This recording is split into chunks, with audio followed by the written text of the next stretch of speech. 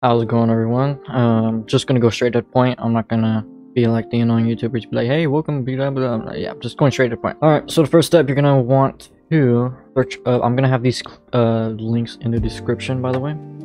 But other than that, you're gonna want to go to lunareclipse.studio from the fog.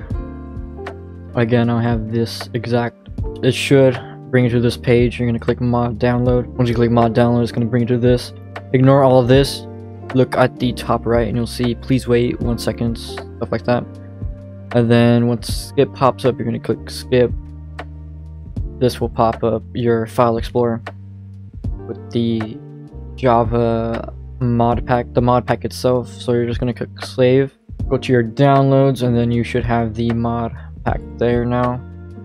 So you're just gonna cut it.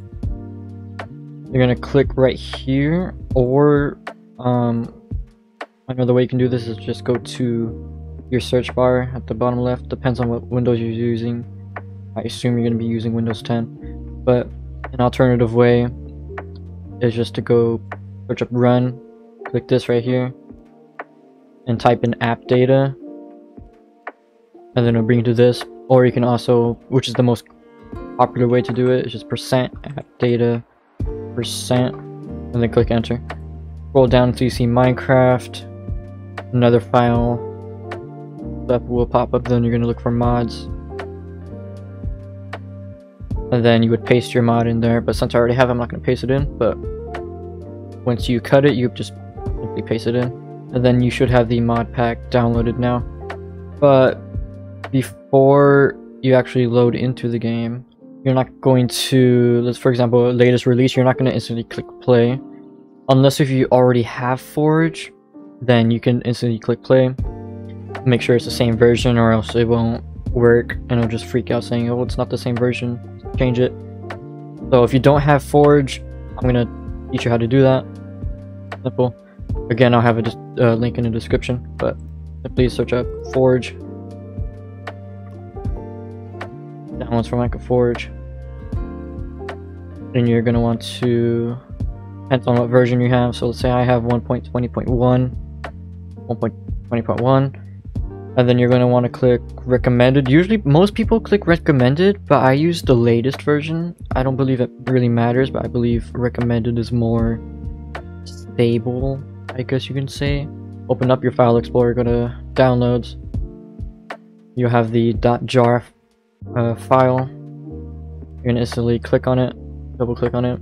This will pop up install client. Make sure it's not on install server or extract. Install client, you would click OK, and then once this is done loading, alright, then you would open up your Minecraft launcher, and then you should be able to have the Forge version thing. Forgot what to call it, your launcher, I guess, but it should pop up like this, and you should be able to have it now. So at this point, you're done with the mod. You can load in, but just in case if error code 1 pops up, this is the solution. If any other error code pops up, like error code number 3 or something, I'm not sure how to fix it. Nice knowing ya. Sorry, but I only know how to fix error code 1, so here it is. Simple way how to fix that is go to your device manager. There we go. But it's gonna look complicated from here, but honestly it's very easy. So this pops up, you're gonna want to look for display adapters, click the little arrow, double click on this, another window will pop up. Go to detail, oh wait, no, driver, go to driver, update driver, browse my computer for drivers, locate and install a driver manually. Let me pick from a list, and then click the oldest version of it. For some reason this works. I'm not sure why it does work, but once you do click it, it is going to make your screen go black. It's gonna look like your PC's having a stroke, having a seizure. But once if that happens, that means it worked. That's one way to fix error code 1. Any other error code like error code 2, nice knowing you, don't know how to fix that. But other than that, that's how you get D from the fog mod.